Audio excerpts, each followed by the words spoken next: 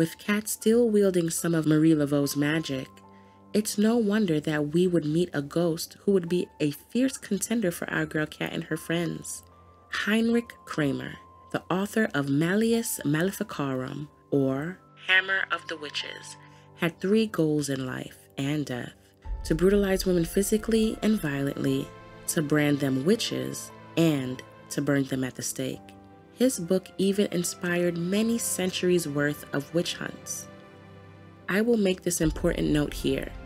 While in the story, Frost refers to Heinrich Kramer as the sole author of the book Malleus Maleficarum, in all actuality, there are 2 authors to this book: the real-life Heinrich Kramer and the equally real Jacob Sprenger.